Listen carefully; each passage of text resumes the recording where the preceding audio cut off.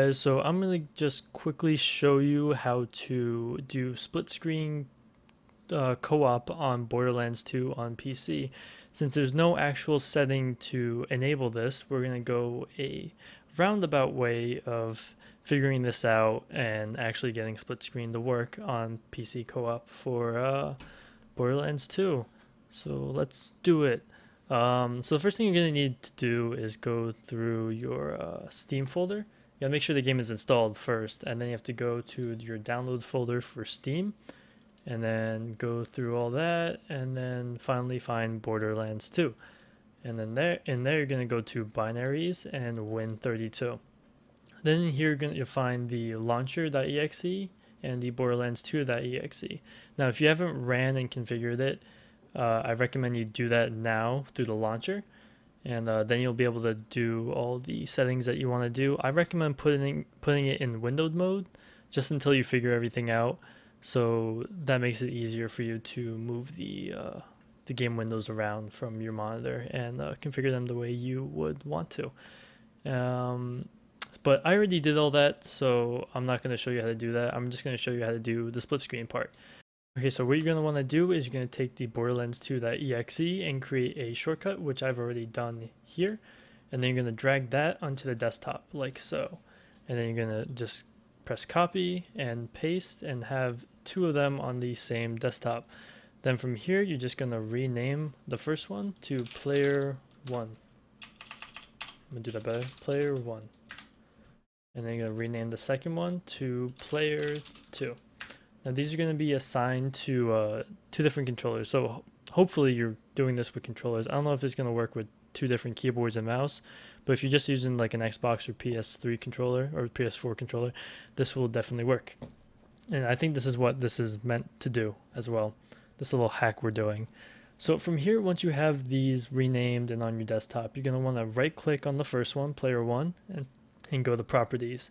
Now you're going to see the target window here. You're just going to click to the right of the quotation marks, and then you're going to do one space. Then from here, you're going to look in the description, and you'll find these codes that we're going to put into the target file.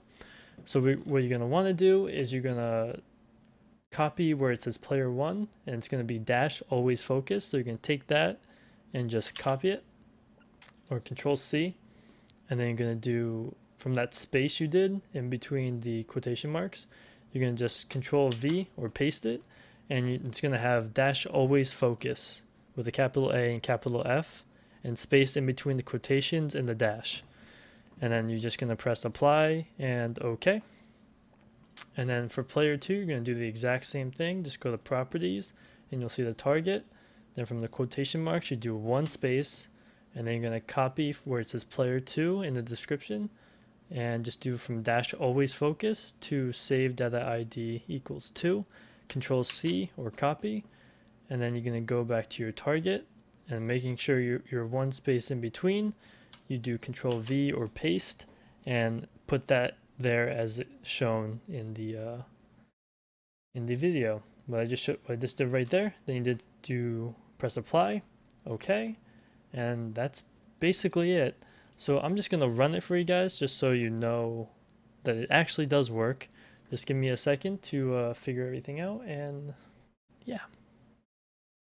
So as you can see in the monitors right now, there's two different games loading up at two different times, which is kind of hard to grasp at first, just because it's kind of confusing as it's booting the same stuff. But it's actually going to give you two different players, even though you're only on one Steam account, which is kind of cool. And I don't know how this actually makes it do so. So I'm just going to press on the first one, and I'm going to go to the second one and press any key on there, and it's going to download some stuff or searching for stuff. And then as it loads up, hopefully soon, I'll be able to show you how to set up a game. So actually the second player loaded up faster than the first, which is quite interesting. So as you can see, this is my on the left, the bigger window, that's my my main character, which I've been playing with. And then on the right is the second player, which is only level 1. And so we're going to go from the first player's game. So click on that if it's windowed.